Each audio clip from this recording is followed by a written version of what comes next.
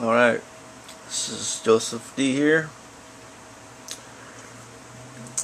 A couple days ago, Firearms Rescue put out a video about ammunition box art and what he thought was nicer looking boxes and pretty much like plain looking boxes. So this is like a video response to that anyway. I'm going to start out with the boxes I think are like the ugly ammunition boxes. Here's a Remington UMC 9mm, just, I don't know, mega pack. It's like the only thing that's nice about it. Here's some 9mm Tula ammo. You know, just ugly looking, but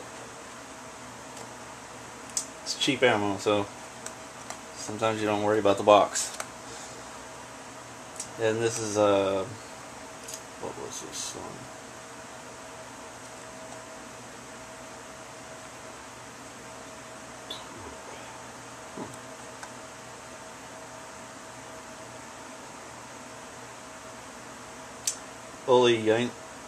Yanovsk, I don't know how to say it, but some Russian company.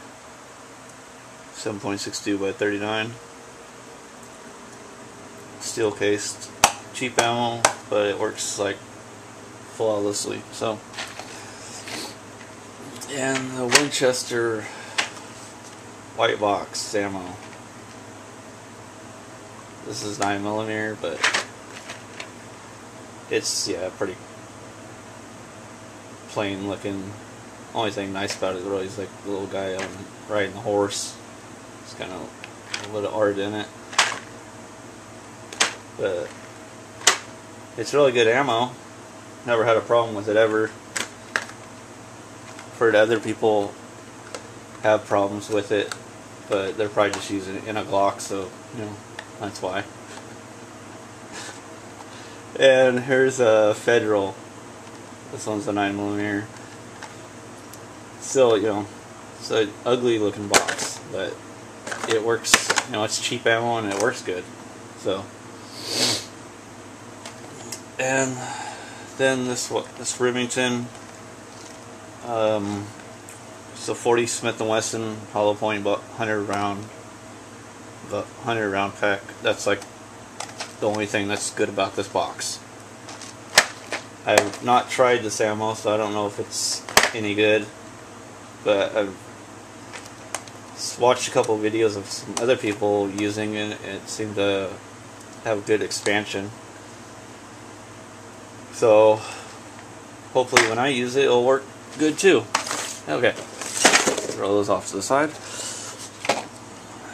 Okay, now what I think is the more nicer looking boxes. I don't know. Here's a RWS 9mm. I don't know, it's kind of, I guess the orange kind of and the black mixture and like the bullet kind of makes it look a little nicer.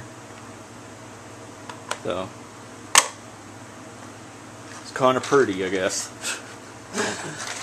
And the Fiocchi is somewhat plain looking, but since they had put the bullet there, it made it kind of stand out. Looks a little nicer than other. However, I had a problem with this ammo using it with my M&P. I had like 5 rounds out of this one. I only bought one box and 5 rounds out of it didn't even fire. So, oh, speaking of ammo, don't use this ammo in an M&P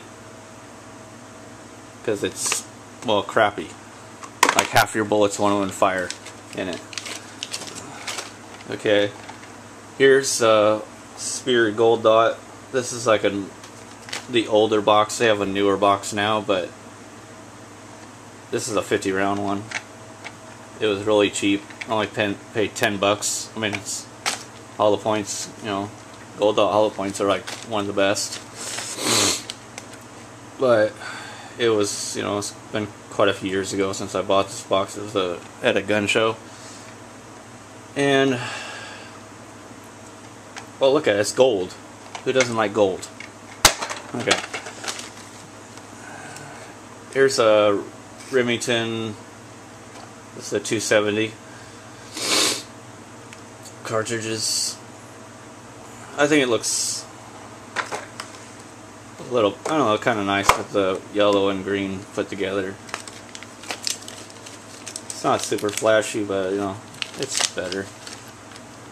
And here's the Wolf 7.62 by 39. It's nice because it has a wolf, you know. They actually put a little thought into the box, so you know, it's cheap ammo, works like perfectly, but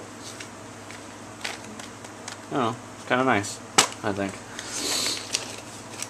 And then here's an old Magtech. These are 9mm hollow points. I don't know, I thought it was kind of cool that they just had them in these little plastic things.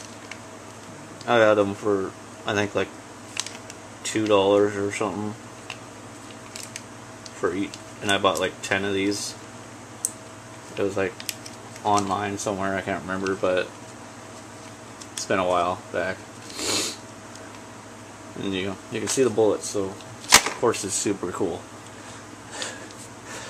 Well, that's pretty much all the different types of ammo I got, but except for, well, shotgun ammo, but maybe I'll show that some other day. Alright. Comment. If you have any comments, go ahead and leave them, you know. Alright, see you later. Don't forget to comment, rate, and unsubscribe. Yoda.